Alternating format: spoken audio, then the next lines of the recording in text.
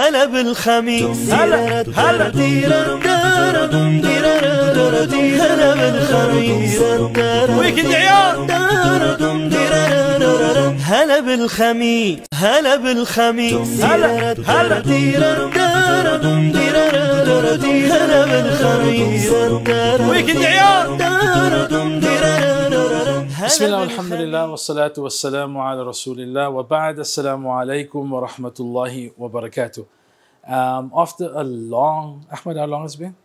Quite some time, inshallah, long break. We finally have another segment of the Ilm Hub, alhamdulillah. It's not on a Thursday evening as usual, but we will, inshallah ta'ala, be premiering this episode, inshallah, next week, Monday, on the 8th of January, inshallah ta'ala. Lots has happened. You don't see Maulana Ashik or Shaykh Ibrahim or Shaykh Isa. They've all left me for good, inshallah, for good reasons. But inshallah ta'ala, we will catch up with him in the future. This week, inshallah, I am joined by a special guest all the way from the United Kingdom, suffering with the heat, just as I am. Alhamdulillah, assalamu alaikum wa rahmatullahi wa barakatuh. Shaykh Jamal. So I don't need to ask you, how's South Africa been? You've been here since Africa, mashallah, mashallah. I've been here since the 28th, that's right, of December. Yeah, you went inland first. I'm from the UK. Okay. 28th of December, what comes to mind is snow, cold, scarf. Yeah. I came here, I'm sweating. Allah. Very hot, mashallah. But mashallah, other than the weather, it's lovely. Alhamdulillah. Sheikh, I was amazed last year, one of the guests of Al Bayan, and Dr. Yusuf is here again. Dr. Yusuf from Sweden. He's from Sweden. Yeah. He had a thick, sweater under his thobe, and I thought he comes from a cold place, and it's December.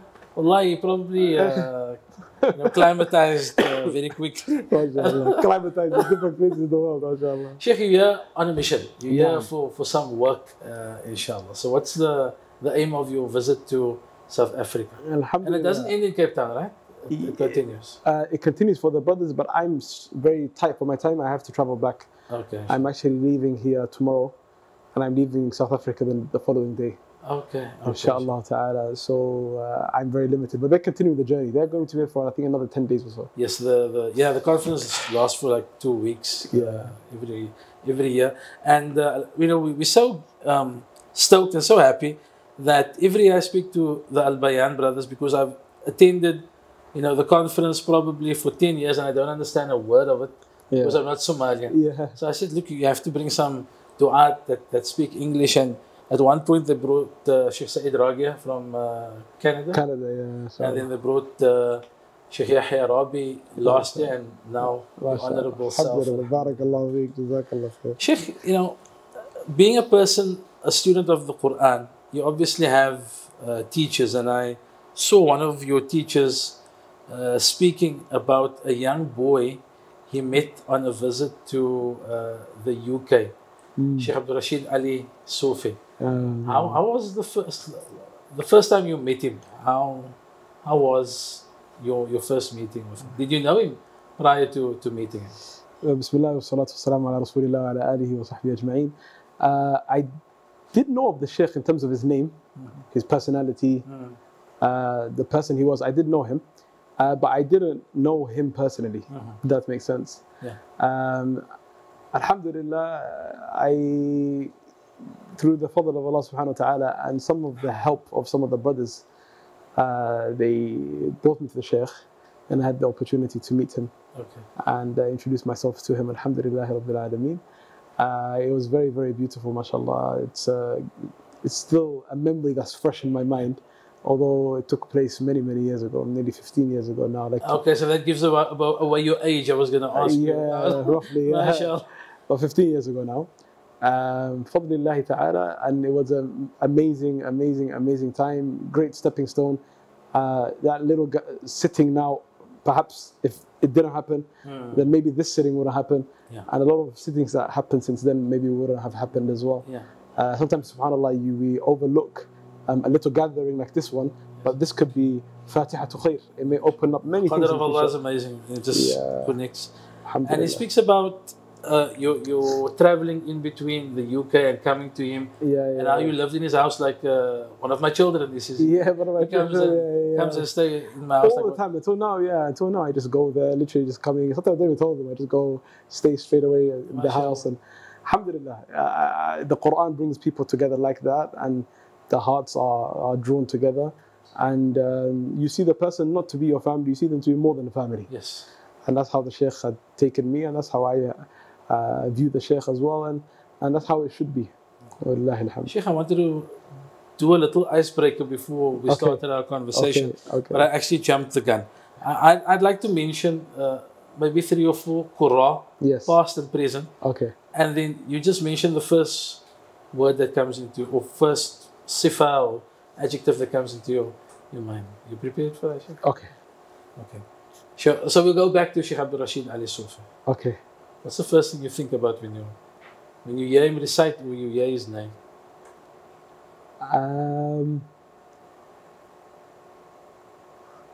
You should have made him last. Okay. Let's do that, Shaykh. Yeah. Shaykh Ali Al-Hudayfi. Shaykh Ali Al-Hudayfi, classic. Medina, you just just classic. Like Shaykh Ali Al-Hudayfi is like the longest standing Imam. Like mashallah, that's what I remember. As far as we could remember before our time. He's been there forever. Mashallah. Shaykh Muhammad Siddiq Al-Manshawi. Allah, Shaykh Muhammad Siddiq Al-Manshawi is my personal favorite qari from that jeel, from that generation, from the Egyptian Qurra. I'd say for the Shaykh, I'd say if it was to be one word, it would have to be the Shaykh, the legend. Like I don't know, it's hard to say anything about it. For me, the Shaykh strikes me to be like someone like Imam al-Nawawi that just has that qabul. You know, when you ask any Shaykh from any ism, would you advise us to listen to? Shaykh al-Manshawi. Shaykh Manshawi. Sahih, qabul. Yeah, acceptance. Shaykh al-Manshawi has acceptance in the hearts. It's bigger than even the acceptance on the hits and the downloads and the recitations that he has. He's someone a lot of us haven't met, but subhanAllah, we love him so much. I've heard from someone, and perhaps you know better, Shaykh, that when the Shaykh was recording his Mus'haf, it took much longer than the other Qur'an, because he would just break down in tears. All the time, And that's something that I get from Shaykh Manshawi's recitation, somebody that's reading with deep reflection. My teacher, Shaykh Ahmed al-Ma'sarawi, mentioned this as well. The Shaykh is like that, they used to see him, and he's very, very emotional. The Shaykh, mashallah, when it comes to the recitation of the Qur'an and the ayat and the power that Allah subhanahu wa ta'ala, his words carry, it really hits his heart, mashallah. Shaykh al-Husari. Shaykh al-Husari, I know you said one word, but Shaykh al-Husari has a fadl on me because he's the one that we used to listen to growing up in terms of learning. See, Shaykh Manshawi, I used to listen to him in terms of just pleasure. Shaykh al-Husari was a Shaykh we used to listen to when we were learning. And even like our students later on down the line, we put them through the same program. Shaykh al-Husari is إتقان. His qira'ah is all a qira'ah that you can learn from. Whatever level that you're on, there's something you can appreciate. I found even if you're senior and you've learned so much in Quran, Shaykh al-Husari can still take from him. I remember one Shaykh, he said one time, a student asked him, Shaykh, I want to develop my own voice. What should I do? He said, listen to Shaykh al-Husari. The student was confused. He said, Shaykh al-Husari's voice is a bit... It's nice. I'm not saying nothing bad, but it's flat. He said, that's what will help you. Because he said, you want to learn your own voice. It won't benefit you to listen to someone whose voice is already too much. So there's takalluf in getting there. It's takalluf. You have to listen to Shaykh al-Husari, tone it all down, and then after make your own patterns and make your own styles and make your own path for your voice. So Shaykh al-Husari, he's I guess our teacher. So I mentioned those Egyptian greats, and I cannot not mention Shaykh Abdul Basit Abdul Samad. Shaykh Abdul Basit Abdul Samad, rahimahullah ta'ala. Out of the lot, he's the one that I probably listen to the least. Not for any reason except that I just don't listen that much anyway. Yeah. And there's so many Qur'an to listen to. Yes. But out of the three, subhanAllah, me personally, he's maybe the least. At the moment, it's Minshawi at the top, and Hussein is second, and Abdul Basit at the bottom. And before, it was the other way around. It was more Husari and then Minshawi. But Shaykh Abdul Basit Abdul Samad, rahimahullah ta'ala, his Surah Al-Duha, legendary for that. Also, he has a few maqati' that are very famous as well for combining the qira'at and so on. MashaAllah, tabarakallah. His voice, his power, his breath. These are some of the things that I remember him for, mashallah. I'm going to move away from Egypt, Sheikh, into something more contemporary. I don't know if you do listen to him. Yeah. Sheikh Haytham al-Dukhi? Not really. I'm aware of the Sheikh, mashallah. Very beautiful voice. Very beautiful voice. Majestic voice, mashallah. People really do appreciate it, mashallah. And it's a voice to be appreciated. The Sheikh is from Yemen. Yes. And Ahl Yemen are known for their beautiful voices. This is something that people we have to tell them. I've never heard that. يعني أهل اليمن قاطبة, all of them, it's something generally known that they have beautiful voices. You know, Cape Townians generally have this, it's not a maqam, but like a tone that they're reciting. It's called Sana'ani. Yeah, so the first Muslims came from Indonesia, but those Muslims had a very strong tie to Yemen. So I think they adopted that Sana'ani type of tone and brought it to Cape Town. And the older mashayikh, they recite with that tone, and it's called Sana'ani. So we're going to end with the last two, Sheikh. They say, Sheikh, I was going to add just for this benefit, they say that the great companion Abu Musa al-Ash'ari was Yemeni. Yeah. The one who the Prophet ﷺ said, you have been given one of the beautiful voices of Dawood. Yes. He is Yemeni even. Okay, so it's from the Asl. From the Asl. They have that good voices. Sheikh, I'm going to end for the last two. Two people close to you, Shaykh Ahmed al-Ma'sarawi and Shaykh Abdul Rashid Ali Sufi. You can start with Shaykh Ahmed. Shaykh Ahmed al-Ma'sarawi, as a person or his qira'ah? What do you think of? You know them on a personal level. So when I mention his name, what do you think of? When Shaykh Ahmed, I'd say it is the Shaykh, he's, because they're more my teachers, them I will be more, I have to look at bias. them. But more like cohesively, I have to look at them as a person, not just their voice. Because I know more than the voice.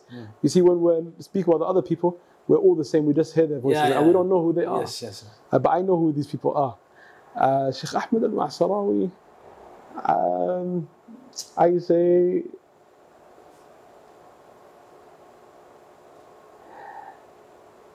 I try to think the best thing to say, to be honest. Okay, anything I say probably won't give it justice. Sheikh,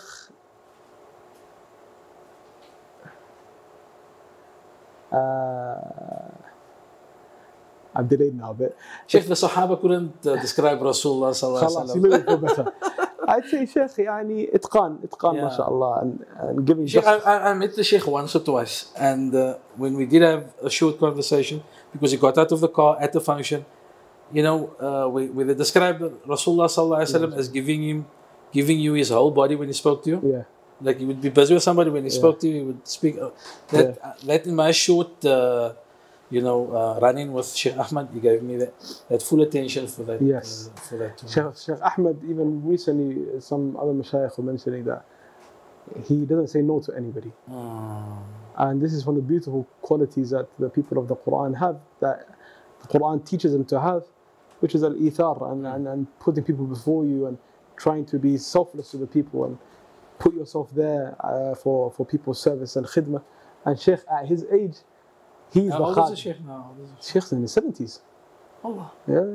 He doesn't look a day over 50. Inshallah. And then we get to the big guy. The bigger Shaykh.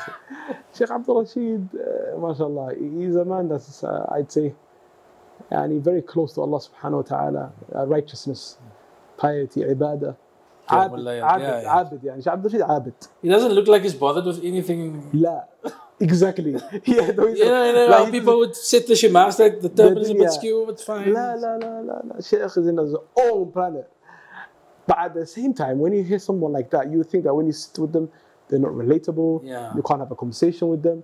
لا he's I've seen like from the brothers who I always take to visit the Shaykh, they're always left saying that was one of the most humbling people I've ever met. MashaAllah. Very nice, very down to earth, smiling, asking how we are, honoring us, giving us his time, giving us gifts. So although he's not really attached to the dunya, he makes the people, subhanallah, feel loved, welcomed. Yeah, so alhamdulillah. Alhamdulillah. Barakallah. So Sheikh, you as what I've read in your bio, UK born and bred. Yes. So your father made hijrah to the UK? Or was Yes, it before that? both my parents made hijrah to the UK, yes. Okay. Yeah. And so you studied your hifz in the UK. In the UK. I'm very amazed at the system that our Somali brothers have. In Cape Town, South Africa, and I think probably in the rest of South Africa and other parts of the world, when somebody wants to do hifz, they usually take the kid out of school for 3 years, flat, complete the hifz, and then the student goes back to school. Most Somali madrasas I've heard about and seen here, it's an after-school program. So how was your Yes, program? mine was after school. I didn't take one day out of school. I went to primary school and secondary school and college. There was a time where I took a few years out, but that wasn't for hifz. Okay. Because by then I'd finished my hifz anyway. I finished my hifz when I was 12 years old. MashaAllah. 12 or 13. I finished. So school finished at 16. So if we're talking about the period that I was memorizing Quran, there was no school taken out. Yes, sir. Later on in the future, if I did take out any years, they were for other reasons. But we didn't do that. Alhamdulillah, we had a very good madrasa that we learned at. There used to be a saying, a joke they used to make in our area. Our madrasa had 1,000 students that studied there a week. Big madrasa, so they had different groups and 1,000 kids roughly at that time. And about 100 were hufad, so 10th. So at that time, they said that's a good number. Yeah. So I remember some of the brothers, they used to say that if memorizing the Quran is fardu kifaya, then Masjid Sunnah have taken that whole burden from Yes, us. We don't need to do it now. Yes, The rest of us, we could just... That was a little joke, but it shows, mashallah, we used to always hear every other month there's a hafal, there is a graduation, there's a celebration, a student finished the Quran, mashallah. So we just used to go after school and we used to go in the weekend and we just used to work hard and alhamdulillah. So it does take hard work, Sheikh. If I look what we have called a maktab system, when I was at primary school, there used to be madrasa during the school holidays. There'd be public school holiday, but no holiday from madrasa. Years passed and it's now reduced to Saturday school or Sunday school. We used to go Monday to Thursday and then school holidays. Now, once a week. And even that becomes, a burden for certain people because, you're taking the kid out of school, he needs to do his homework. And it's so important. How important is it for, especially kids living in the West, to have that attachment to the masjid, to have a friend? Because I watched the Ilm Feed podcast. We were speaking about how a teacher needs to be more than just somebody that listens to Quran, but be a friend, be a mentor. Yes, absolutely. I think, for example, myself, we had that. We had that in our teacher, we had that in our class, we had that in our madrasa. So if the asr is if the student can get that, then I don't think the school will be that challenging if he does it together. Because he's going to a friend. He's going to... Khalas, yeah. So because he's gonna be invested in the Quran anyway. But if he's not invested in the Quran, then he becomes invested in the school, and then you want him to become great at Quran is very difficult. So I think it will depend from house to house, children to children, program to program. The thing is, I always mention that because a lot of the teachers themselves are not fully cut out for teaching because some of them, they do this on the side. They're not really that invested into it. All for a paycheck. That's happening in many places. I mentioned it so many times. That's not something new that I've discussed. So because his mindset is already qasir, it's very long, short term, so he's not going to give a lot of impact. And a student can feel he can feel it in his body, his heart. A teacher who's giving him everything and more than everything, versus one that's very very passive and not really with it. So I'd say the young children, they're going to need a lot of support.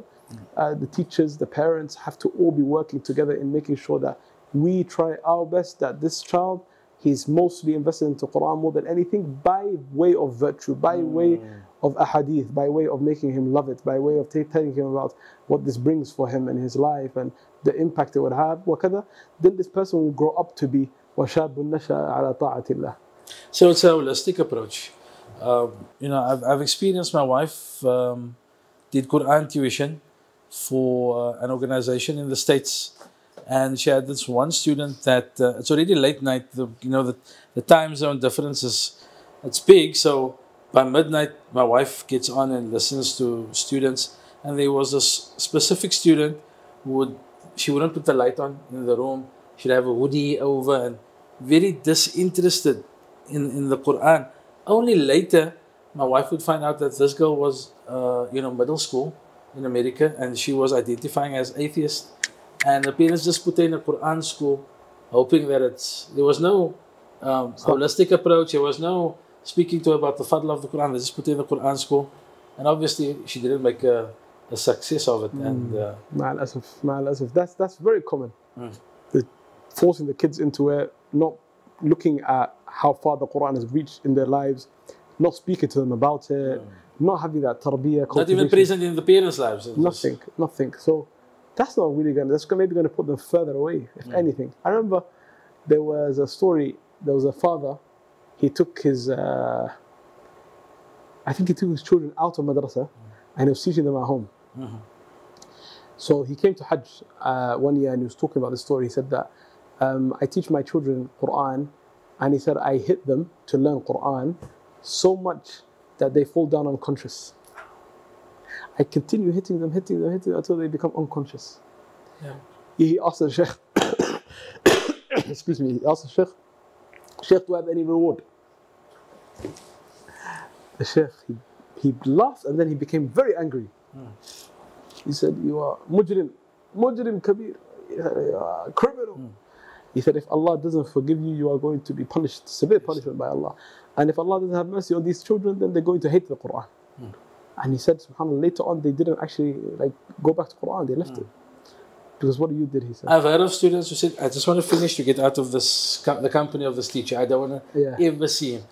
In fact, there was one sheikh that got old and they wanted a replacement for him. And they went to one of his first graduates. And this guy said, no, sorry, I finished back then with him. I don't want to see him ever again. SubhanAllah, there's loads of stories like that. Loads. But it happens always in the madrasas, the small, the younger children. One brother as well from Qatar, I know, and you hear this, and every time I look into the cases, it's always to do with hitting. Sheikh, I remember or forcing. My first Hajj, I was just finished high school in the late 90s, and I remember walking in the Haram and seen these halaqat of Quran, where the teacher had a big stick, and then his understudy, probably the senior student, he also had a big stick, and there was lots of beating happening in the Haram. Fast forward now, and you go to Medina, you don't see that beating is taking place. No, the scholars advise against it. It's not right. This method that we're taking it for the child to learn the best thing ever. It's ghalat. It's not right. It should be done. The tarbiyah should be done through tahbib, through making them love the Quran, appreciate the Quran, and give the Quran its due right and importance. Not by having bad memories. Wallahi, Shaykh, another story I remembered. My teacher told me this. This happened in Qatar. He said we were in a gathering and big mashayikh, imagine 50s, 60s, 70s, old people. And they're all talking about their upbringing with ilm and talab and Quran and what they learned. So everyone was mentioning. We got to one of the shuyukh. When the microphone got to him, he just started crying. And he's in his 60s. A 60-year-old man, Shaykh, crying. Everyone was very shocked. And then when he got himself together, this is the first thing he mentioned. He said, when I was young, 40 years ago, 50 years ago, something like this, he said, they used to hit me. He said, 40, 50 years later, the scars are still there. That's when I realized they don't go away. For a Shaykh at that age to still cry about it. So, I don't know. Some of them, we don't know their intentions. I don't think they all mean bad. But they just don't know. They think they're doing the good thing, but they're doing a terrible thing. What's the ijazah and the sanad, the sticker was it? It's just like, in marriage, when I often advise new couples, don't mimic your parents' marriage. There might be some good, take the good. But sometimes we mimic exactly what your father, there's no training. There's no teacher training really. So you just mimic what your Your But to father. teach it, and Yeah. then you have negative outcomes. Yeah. Allah subhanahu wa ta'ala protect us. Ameen. Sheikh, so your interest in Qura'at, Very interested, that yeah. is your major My focus, interest, yeah. major focus. And many people think, like we mentioned, the Qur'an, you know, Shaykh Abdul Basit, Abdul Samad, when we speak about Qira'at, you think it's about voice. And what is Qira'at for the very novice person who hears this word for the first time? Yes. What is the science of Qira'at? Qira'at is a science from the sciences of the Quran, and it focuses on the wordings of the Quran and the different ways it has been transmitted. And the Prophet ﷺ mentioned, إن هذا القرآن أنزل على 7 أحرف, that this Quran was revealed in 7 أحرف. This is a hadith that's reached mutawatir level, tawatur, so it's authentic. And it's been done to make it easy for the ummah, as we are a ummah that's very contrasted and Like the water joke you told us earlier, Sheikh. Yeah. Water and water. Yeah, so it's like that. And the Quran came down for this reason, to make it easy for the people to read and appreciate. The Prophet ﷺ, he said that in the ummah, there is the old lady and the unlettered man, and the different groups that are going to struggle to read different things. So the Quran came down to accommodate for the Muslim ummah in the qira'at. So the qira'at are various ways of reading the same text in order for us to provide ease for the ummah. And at the same time, it also provides enriched meanings that you appreciate, that you would not have become aware of if it wasn't for the qira'at. Maliki yawmiddin, Maliki yawmiddin. This now is not to do with ease. This is to do with enriched meanings. Malik, the king of the day of judgment, or the owner of the day of judgment. Maliki yawmiddin, the king of the day of judgment.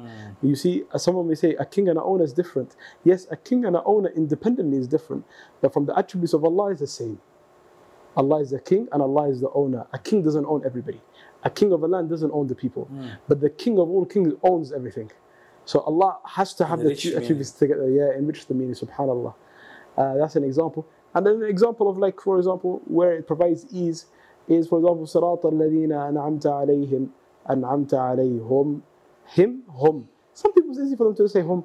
Some people alayhim. Here the meaning is the same. So these are just a basic example of qira'at. But of the qira'at, Sheikh, you recited them individually over the years? Yeah. So I've always been spending a lot of time in this area. Read to different mashayikh. Some I've combined, some I read specifically to them combining. Some I read specifically to them not combining, one by one. Others I did both here and there. Which one was the most challenging for you? The qira'at wise? Yeah. No doubt, Hamza. Okay.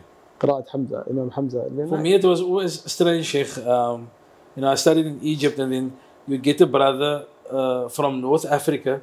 Like when we hear, for example, Warsh for the first time, because we're listening to Hafs all the time, we find that something like nice, amazing, something new, right? Something fresh.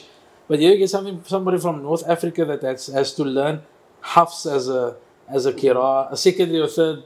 Yeah, qira. it's tough. Yeah, it's tough. It's tough because your tongue only becomes known to where it's known to. Subhanallah, you find a person from Morocco, they only know Warsh from a young age. Yes. To say Maliki Yawmiddin, subhanallah, they're going to go through a lot of jihad. Malik, I was Malik, they can't say it. And the opposite, someone who doesn't know that. So I think wherever the tongue is used to, subhanallah, but this goes to show that Allah facilitated it.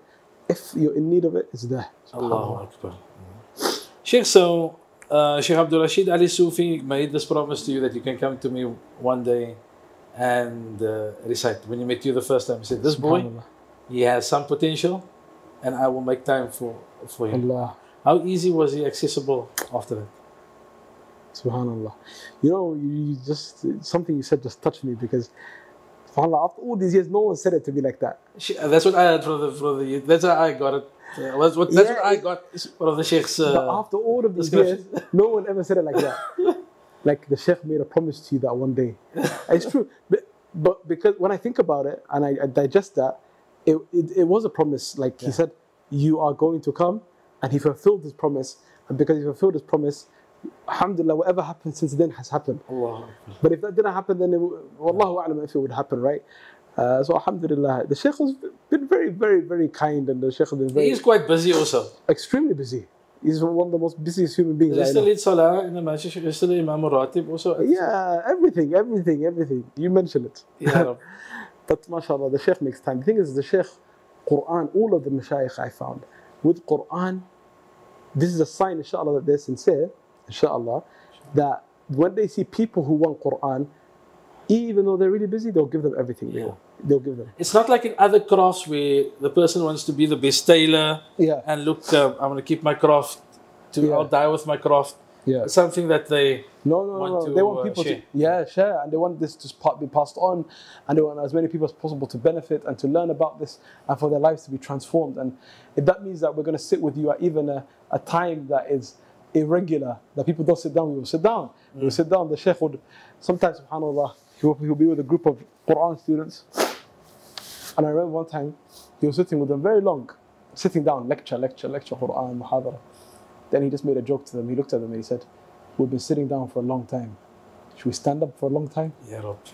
So خلاص, everyone knows what that means. يعني قيام الليل. Yeah. But يعني, subhanAllah, you're thinking, doesn't he get tired? Like, what's the human side? Ustad Yahya Rabi was mentioning he was at a conference like the Al Bayan conference, and the Shabab was speaking in the masjid, and then they were speaking up late at night, and they're speaking, and Shaykh Abdul Rashid Ali Sufi came into the masjid, saw what was happening, didn't say a word, went into the mihrab, put on the microphone, and started. Yeah, and they'll come. And they came. Yeah. Everybody came. Yeah, that's how it is. But then Shaykh Abdul Rashid mentions a story in Egypt where he goes and stands behind Shaykh Osama Abdul Azim. I went there actually once with a friend of mine. Yeah. We were supposed to meet the Sheikh at some point at one ma'ad. In Egypt you need a permission slip for everything. You didn't get the permission slip, so the muhadara didn't take place. And myself and another brother, we said, look, let's go meet the Sheikh at his masjid. So we went through for Taraweeh. So we got there, as we're driving, all the other masajid, they're coming, Taraweeh is coming out, they're finishing.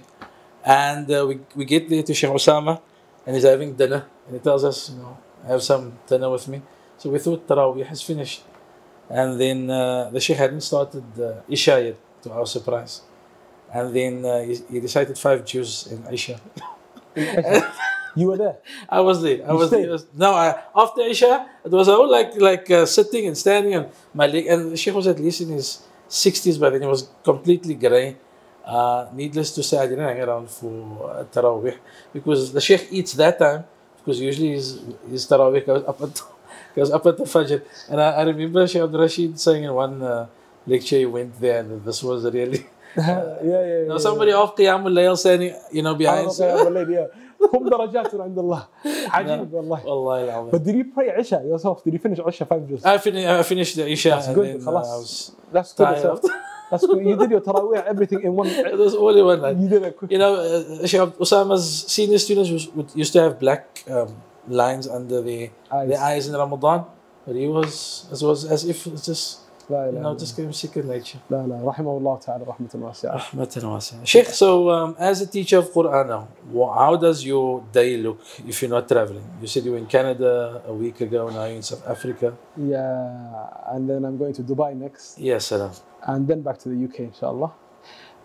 When I'm in the UK though, the time is spent between studying and teaching. That's how it's spent mainly. There are other things and other activities. But the main thing is studying and teaching. That's what I've been doing for a number of years now. Over the years, the timetable may change slightly here and there. But this is the main thing, like studying, teaching. Alhamdulillah. Sheikh, tomorrow you're speaking at the conference. By the time we premiere this, the conference would have happened. And you're speaking about one's relationship with the Quran. That's I don't know, maybe the topic might have changed by then. But when the Prophet ﷺ ordered Abu Bakr to lead the salah in his illness, Aisha said, no, get somebody else because he cries too much. My father cries too much. We read complete khatams and sometimes we don't shed a tear. Subhanallah. Why? Subhanallah. This is all the Sahaba, like Abu Bakr, that's how it was.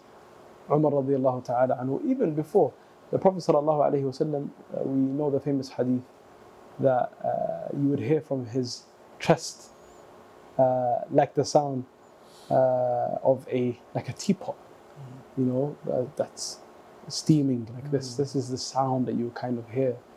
Sallallahu alayhi wa sallam. Umar radiallahu ta'ala anhu, they said about him that he had very damp cheeks due to excessive crying of the Quran al-Kareem, and likewise the rest of the Sahaba as well. I think it's because the Sahaba, they really understood that the qira'ah that brings you to that state is the qira'ah of at-tadabbur, at-tafakkur. كتاب أنزلناه إليك مبارك ليدبروا آياته وليتذكر أولو الألباب. A book that is filled with blessings.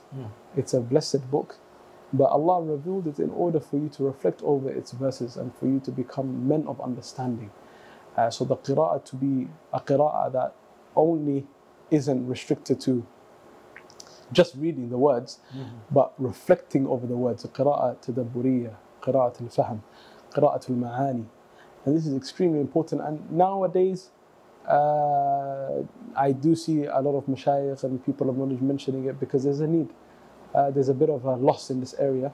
As much as we are happy to find itqan and qira'at and strong students, we do need this. And I always mention, I try to mention it in my duruses because I don't like to tip the scale, so to speak. I find one group and then another group, and I don't really find. So some are saying, okay, this is like qira'at stuff is not really just to do fahm and understanding, and then the other ones are just doing fahm and the other way. Yeah, and I think la dhalik wa la dhalik, yani, both are required. And why would a Muslim sell himself short? Yani, don't sell yourself short. You have to do this, then do this, and do this. And Allah mentioned that He sent the Prophet ﷺ out for all of those things. وَالَّذِي بَعَثَ فِي الْأُمِّيِّينَ رَسُولًا مِّنْهُمْ يَتْلُو عَلَيْهِمْ آيَاتِهِ. So there's reading. He reads the verses of Allah. وَيُزَكِّيهِمْ وَيُعَلِّمُهُمُ الْكِتَابَ وَالْحِكْمَةِ. So we can't say we don't read or we don't memorize and we just understand. Nor can we say that we understand and we don't read. Or we do all of them together.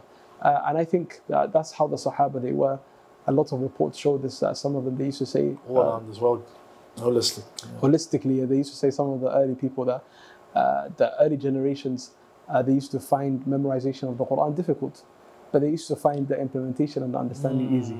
And the later generations, you'll find a lot of them finding the memorization easy, but the understanding and the implementation difficult. So I would say, inshallah ta'ala, that we need to all make sure and ensure to understand, at least as an introductory level, that we need to give this equal importance. It's as crucial, it's very important. It requires a lot of time, just as much as the memorization does. And then after this, inshallah ta'ala, to make dua to Allah. Because if you've understood it, then al-muwaffiq man waffaqahu Allah. Allah has to give you tawfiq. If you want tawfiq, it comes from Allah. To ask Allah to make the Quran rabi'a qalbik wa nura sadrik wa jala'a huznik wa dhahaba hammik.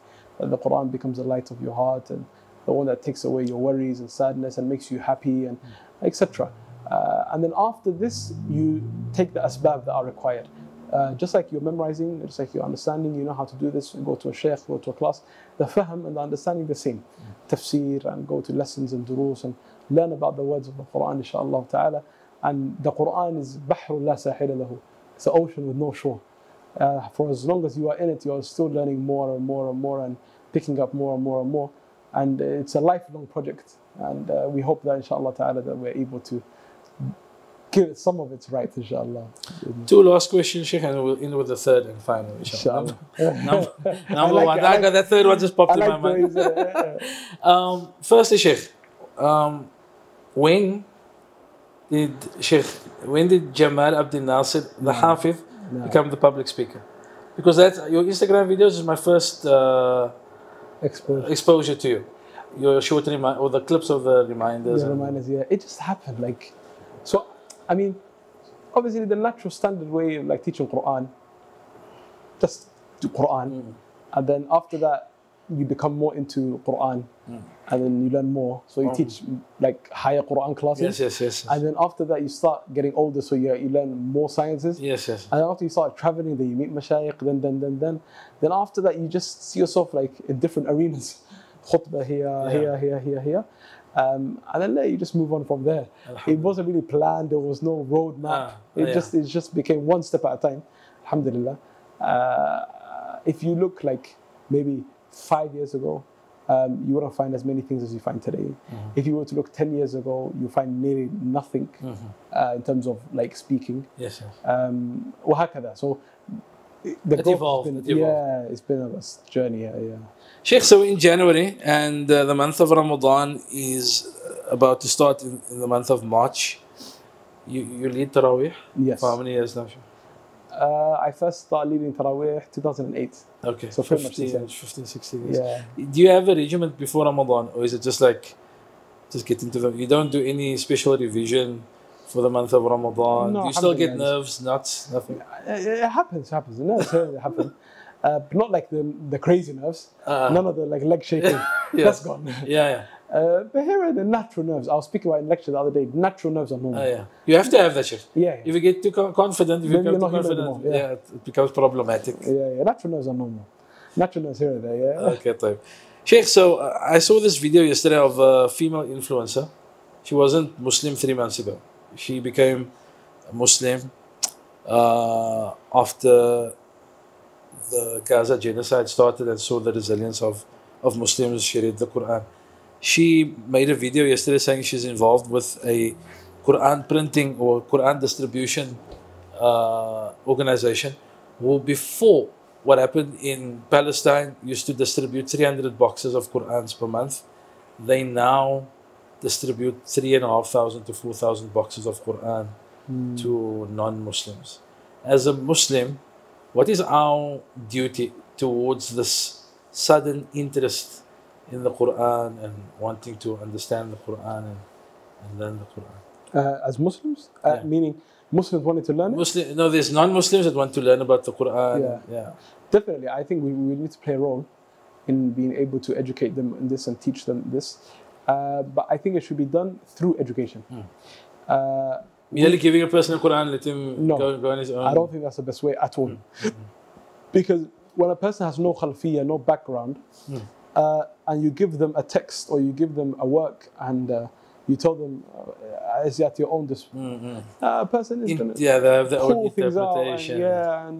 they don't understand how the book works. Yeah. It's a whole book. It's a whole complete. book. Yeah, it's going through a system. And what does this mean? Sometimes it doesn't mean what you see it to be. Like the apparent words that you see here isn't the apparent words. It has another understanding. So definitely, I think through the help of our educated scholars and trained people in the community that we have, we need to definitely give them some time, teach them, give them seminars. But we need to be the ones who open up that world for them, open up that door for them, not give the Quran to them recklessly, and then just tell them to just do self-study and work it out. That wouldn't be the right thing to do. But I think the idea in general is a very good idea. And that's how the Prophet ﷺ used to do it. SubhanAllah, understanding Arabic and understanding, like being in an environment of deen, even if you're non-Muslim, will at least help you have some understanding. A lot of the time the Prophet ﷺ, he used to just read the Quran upon the non-Muslims and they will embrace Islam. But obviously now a lot of meanings have been lost, languages, people, cultivations, different societies. So I think it will require people to educate them on it, inshallah. But even Sheikh, you speak about the language barrier. I've seen people just being mesmerized by the sound of as well. the Quran. That's also...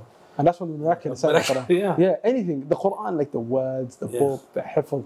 Sometimes you find a person shocked. They say, this 600-page book, that young boy knows. Yeah, that young boy does know. He knows every single word. Okay. Yeah, so mashallah. Sheikh, so we're going into a new school year. In fact, Sheikh Munir's school is starting tomorrow. Yeah. School holidays is very short.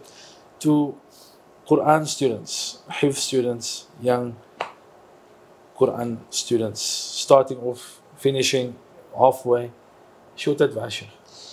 Inshallah, remember that you guys and girls have been chosen by Allah subhanahu wa ta'ala to learn His book and become custodians and guardians of the book. So inshallah ta'ala, understand that this is the greatest thing that you could ever learn. It's the best thing that we have with us. It's a big ni'mah and fadl of Allah subhanahu wa ta'ala. Keep at it, inshallah. Be patient. The Quran requires patience. If you're not patient, then you're going to struggle. Because learning, memorizing, revising, implementing, attendance, all of this are different things, and there's more than that even. that are part of your journey, each one requires a level of patience. The scholars used to say, طلب العلم شديد وحفظه أشد من طلبه والعمل به أشد من حفظه والسلامة منه أشد من العمل به. Hilal ibn al-Ala from the scholars of the past. Seeking knowledge is difficult, and memorizing is even more difficult, and the implementing is even more difficult. And then he said that making sure that the Quran doesn't complain about you and it becomes a proof for you and not against you is even more difficult. So the first thing will be patience, inshallah ta'ala. The second thing will be shukr. لَإِن شَكَرْتُمْ لَأَزِيدَنَّكُمْ. If you're grateful to Allah and you come with shukr, He will give you more. Everyone wants to be given more. So this is an easy way to get more, inshallah, but be grateful from your hearts. And the third thing, bi'idhnillahi tabarak wa ta'ala, is make dua. Dua is very important. We overlook it. Dua, we have to trust in Allah, rely on Allah, and ask Him to open it up for us. He's the only one that can do that.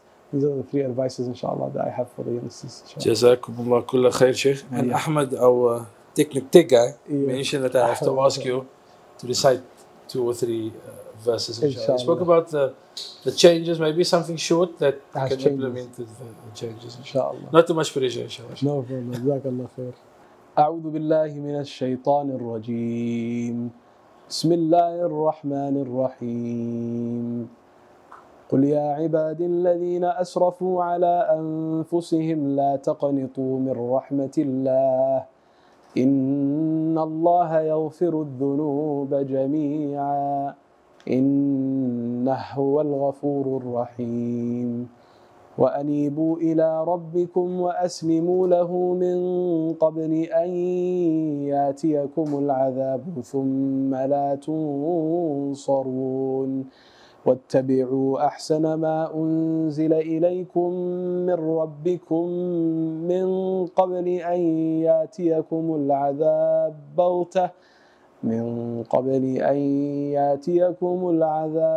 بغتة وأنتم لا تشعرون أن تقول نفس يا حسرة على ما فرطت في جنب الله وإن كنت لمن الساخرين أو تقول لو أن الله هداني لكنت من المتقين أو تقول حين ترى العذاب لو أن لي كرة فأكون من المحسنين بلى قد جاءتك آياتي فكذبت بها واستكبرت وكنت من الكافرين ويوم القيامة ترى الذين كذبوا على الله وجوههم مسودة أليس في جهنم مثوى للمتكبرين وينجي الله الذين اتقوا بمفازتهم لا يمسهم السوء ولا هم يحزنون.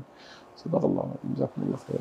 Barakallahu feekum, shukran Shaykh, jazakumullah kulla khair, and sorry for the heat of Cape Town, South Africa. Sharaftana. Barakallahu feekum. Till we sit again and speak with amazing guests. Assalamu alaikum wa rahmatullahi wa barakatuh.